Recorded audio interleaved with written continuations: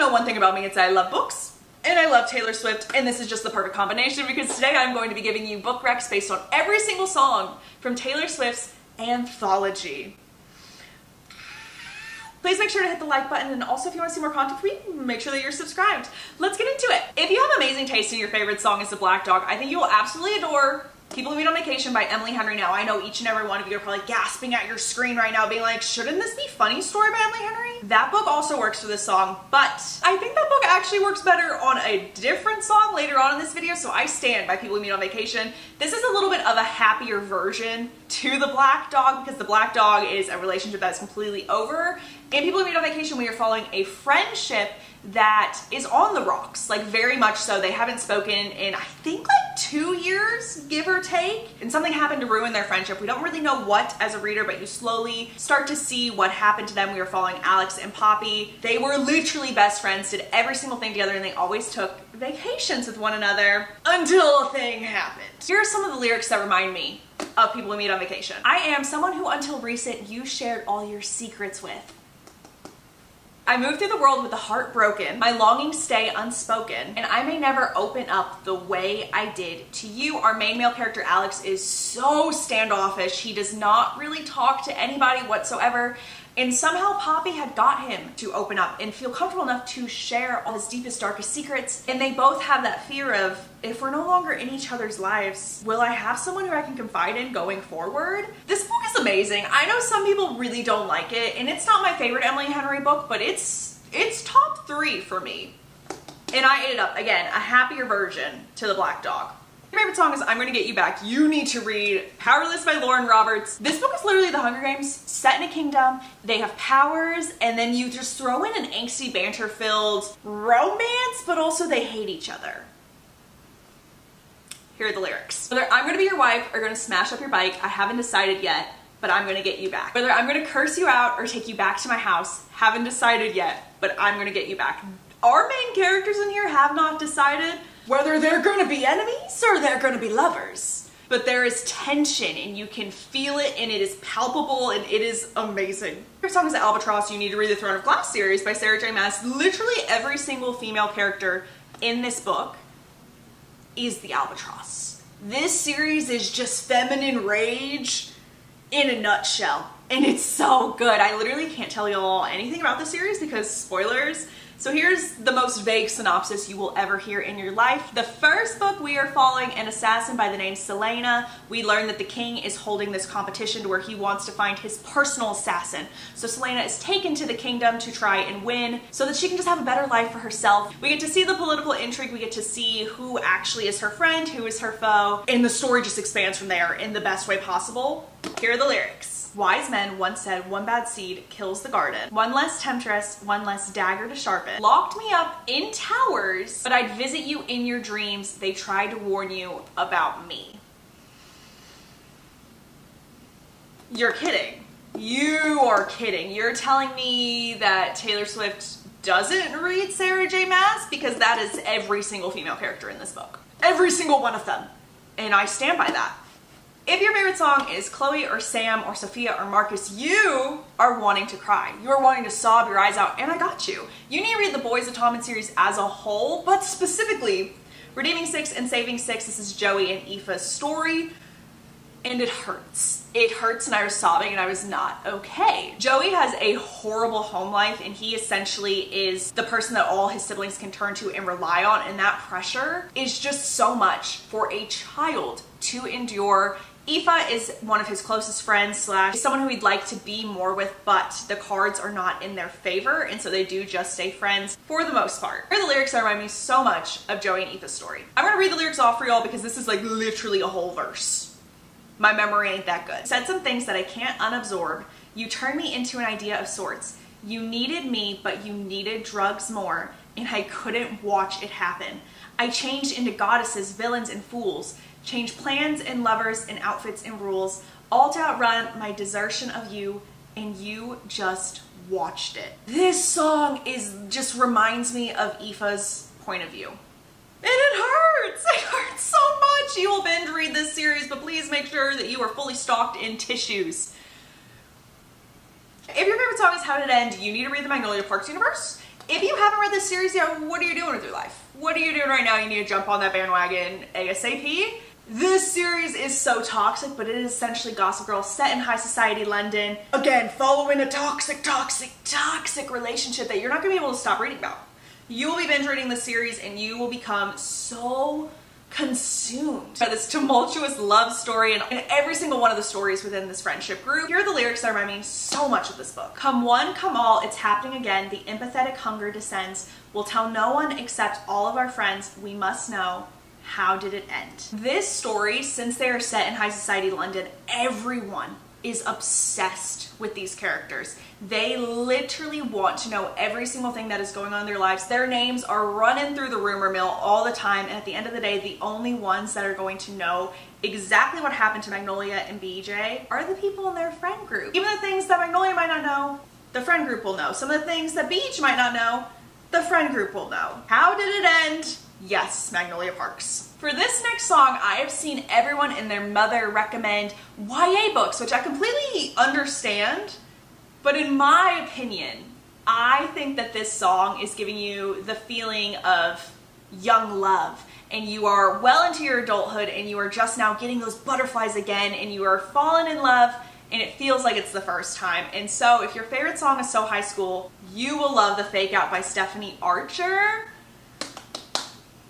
Our main character, Rory, has been in love with Hazel his whole life. They knew each other in high school. She was his tutor, but she had a boyfriend at the time. She had a boyfriend at the time who treated her so horribly. Flash forward several years into the future. He is now a professional hockey player. She, I believe, does physical therapy for the team or something along those lines. Her ex-boyfriend gets offered a position on the team. He takes it. She has a horrible run-in with him where he essentially tells her that she is needy and that she is still after him, yada, yada, yada. And to get him off of her back, she goes, actually, no, I have a boyfriend. I'm dating Rory. You remember Rory from high school? And so it's a fake dating romance that is so good. You know how to ball. I know Aristotle. That is them. She was his tutor. That is them. And she is just now learning through this fake dating scenario, like what love should truly feel like, what the butterflies should feel like. And it is one of the best hockey romances to ever exist, and not enough people are talking about it.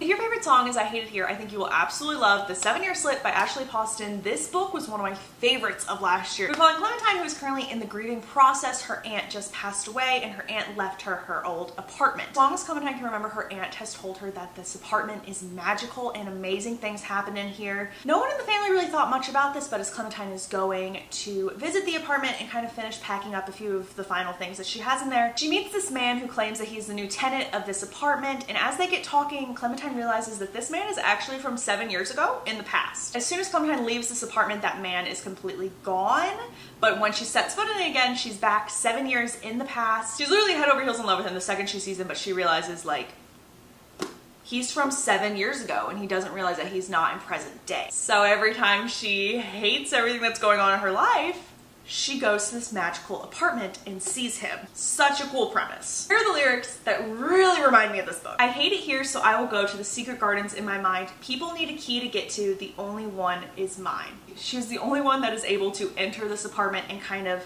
understand what is going on, because as soon as she tells anybody, they all think that she is crazy. This is such a unique story, and it is beautiful in the way that Ashley Poston talks about grief. Chef's kiss. Literally chef's kiss. Oh, and did I mention that we end up meeting the man in present time? Did I mention that? Because that is a whirlwind of an experience in this book. Highly recommend. If your favorite song is Thank You, Amy, I think you will absolutely adore An Offer from a Gentleman by Julia Quinn. This is the third book in the Bridgerton series. You already know that I've gone in depth on it. Here's a little quick rundown. We are following Sophie Beckett, and she's basically living out the Cinderella story. She has a horrible stepmother and horrible stepsisters. She ends up sneaking into the masquerade ball. No one knows who she is, and she falls in love with Benedict Bridgerton. She runs away when the clock strikes midnight. Benedict has no clue who she is, and he spends the next, honestly, like 2 to 3 years searching for her.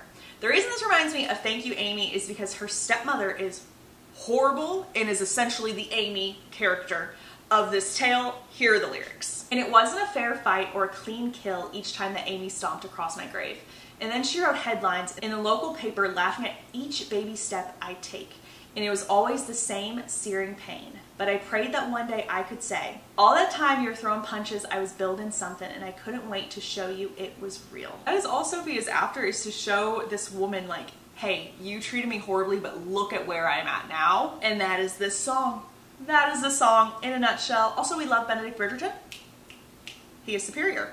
Let's go on to the next track. If your favorite song is I Look in People's Windows, I think you'll absolutely adore Whispers of You by Catherine Cowles. This is the first book in the Lost and Found series. Completely underrated. Everyone needs to check it out. This is a second chance romance that has a lot of layers to it. Our main couple in here, when they were originally together, went through a very traumatic event. A very, very traumatic event, and honestly this made them kind of go in opposite directions. He ran as far away as he possibly could from this town. Eventually he makes his way back here, and as soon as he's back into the town, he cannot stay away from her. They are drawn together like magnets. Even at a distance, he is always keeping an eye on her and her well-being to make sure that she is okay. If y'all know anything about me, it is that I'm a sucker for second chance romance, and I ate this one up. I ate it up. Here are the lyrics. I look in people's windows in case you're at their table. What if your eyes looked up and met mine one more time? Is that not just screaming second chance romance to you?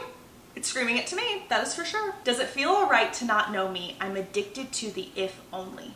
So I look in people's windows like I'm a deranged weirdo. I attend Christmas parties from outside. I look in people's windows in case you're at their table. What if your eyes looked up and met mine one more time? So good. Y'all will adore this book. I literally binge read this series in like a week and a half. If you're in a slump, this is the series for you. If your favorite song is The Prophecy, you will love Funny Story by Emily Henry. I told y'all that I had a place for this book, and it is right here. This is the ultimate, not people-pleasing song, but people-pleasing to just try and feel loved, and for some reason everybody leaves song. That is what it feels like. Like you give your all to every single person, and you get nothing back. And that is our main character, Daphne, in Funny Story. So hold on for a second while I go through this plot, because it's a whirlwind of a plot. We are following Daphne. Her and Peter are engaged. Peter has this childhood friend named Petra. They have been best friends for literally forever. He tells Daphne like, hey, even though Petra and I are close, you have nothing to worry about at all.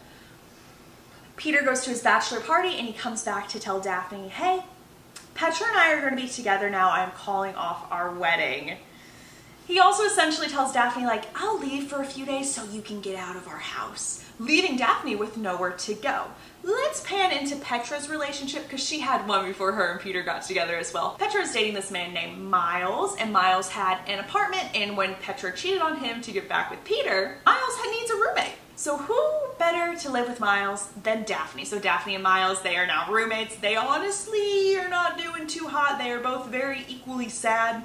Until one day, Daphne receives an invitation for Peter and Petra's wedding. And Daphne's like, okay, well, you know what? I'm not showing up unattended because Miles and I are dating. We're dating. That's what she announces. And so it's a fake dating little story. And Daphne has always felt like she is the second choice in her whole life. And that is The Prophecy. It is The Prophecy. Here are the lyrics. I've been on my knees, change the prophecy. Don't want money, just someone who wants my company. Let it once be me. Who do I have to speak to about if they can redo the prophecy? I'm so afraid I sealed my fate. No sign of soulmates. I'm just a paperweight in shades of grayish. Spending my last coin so someone will tell me it'll be okay. This book is phenomenal, and it is Emily Henry's best work. I've said what I've said. Please go read this one, because Daphne is my soul character and I love her to death. If your favorite song is Cassandra, you need to read Midnight's the Darkest Hour by Ashley Winstead. Y'all, this is the weirdest book I've ever read in my life, but like, I ate it up. It was so good. It is essentially Twilight meets Where the Crawdads Sing meets Bonnie and Clyde meets psychological thriller. I've said what I said. It is crazy. It has a lot of trigger warnings to it, so please make sure that you look those up before you hop into this book. But it's a wild ride. I have never read anything like this a day in my dang life. It's so crazy. Let me give you some lyrics, because this book is unhinged and it matches up with Cassandra so well. So well. They knew the whole time that I was onto something. The family, the pure greed, the Christian chorus line. They all said nothing. Blood's thick, but nothing like a payroll. Bet they never spared a prayer for my soul. You can mark my words that I said it first. In a morning warning, no one heard. If you've read this book, you know. If you know, you know. And it just works so well. I also think Ashley Winstead's other book, The Last Housewife, works very well for Cassandra too. I definitely would check that one out. I love Ashley Winstead. We'll read anything she ever writes. If your favorite song is Peter, I think you will really enjoy Never by Jessa Hastings. I feel like this is definitely a give me because this is a little bit of a twist on the classic Peter Pan story, as is the song Peter. It is alluding to Peter Pan, obviously. This book is a hit or a miss for everyone, so it could work for you, it might not work for you. It is toxic, but it's by Jessa Hastings. This is the author of Magnolia Park's universe, and those books are also toxic as all get out, so make sure you're aware of that going in. We're following our main girl, Daphne, and she always knew that one day Peter Pan would come for her. He came for her grandma and her mom, and so her whole life she's been being prepped for this. She's so excited to go to Neverland and meet Peter, but he is not who she expected at all. She also meets other people while she is here and has very intriguing experiences. We'll say it that way. It makes very interesting choices. We'll word it like that. There is a little bit of a love triangle in here, and again, interesting choices were made. It's either gonna be a hit or miss for you. It worked for me, but it wasn't my favorite thing in the world, like a 3.75 4-star rating. It was okay. Here are the lyrics for you so y'all can see where I'm coming from. Forgive me, Peter, my lost fearless leader, in closets like cedar, preserved from when we were kids. Is it something I did? The goddess of timing once found us beguiling. She said she was trying. Peter, was she lying? And I won't confess that I waited, but I let the lamp burn. As the men masqueraded, I hoped you returned. With your feet on the ground, tell me all that you'd learned, 'cause love's never lost when perspective is earned. You said you'd come and get me, but you were 25, and the shelf life of those fantasies had expired. Lost to the Lost Boys chapter of your life. Forgive me, Peter, please know that I tried. It is this book. It really is this book, because her relationship with Peter in this song is alluding to a toxic one. This one is also toxic. Yes. Also, look how stunning this cover is. She's a beaut. Say what you will about the book, but she's a beaut. Next we have The Bolter, which I love this song so much, and technically I have like 3 recs for y'all. We're gonna start off with Little Women. I know y'all already know what that one is about, but like, tell me Amy March is not the Bolter coded. Like, that is Amy. That's not my official rec. But just make that connection because I love it. I love it so much. I have 2 recs for you after that though that are the official ones. Here we go. The first book I have for you, if you love The Bolter, is Swift and Saddled by Lila Sage.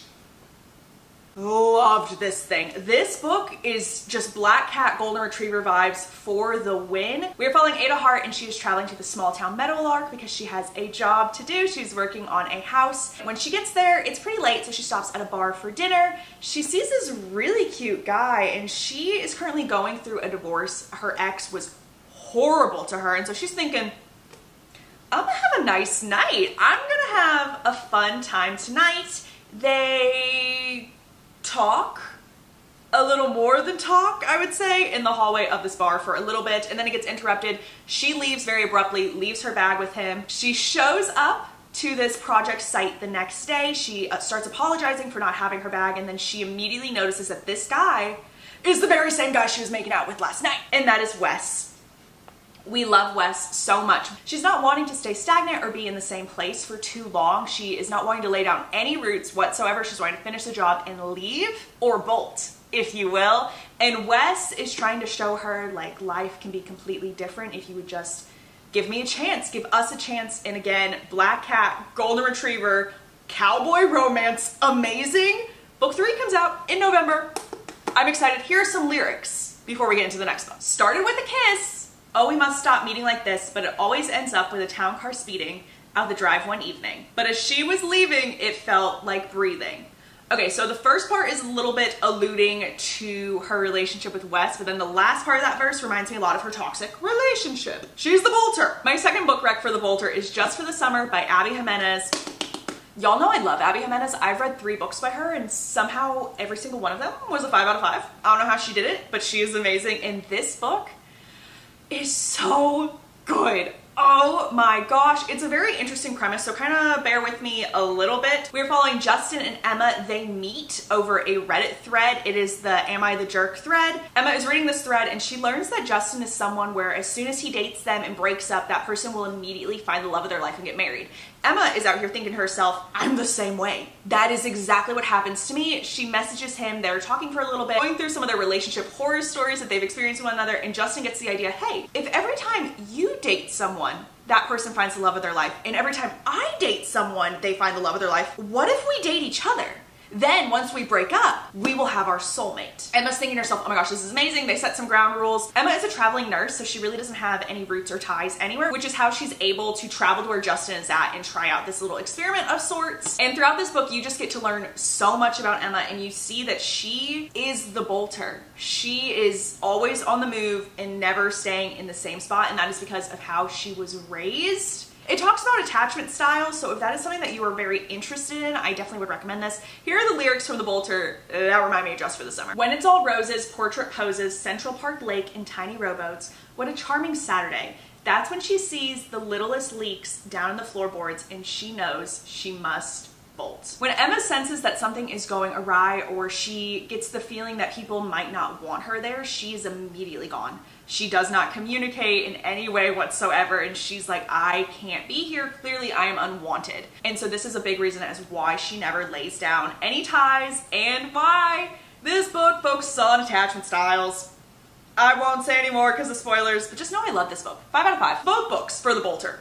5 out of 5. So good. The last 2 songs in this album were honestly really hard for me to find recommendations for, so a little bit of a stretch, but I think they still work. If y'all have any recommendations for these, let me know down below, / let me know if you think that these work or not.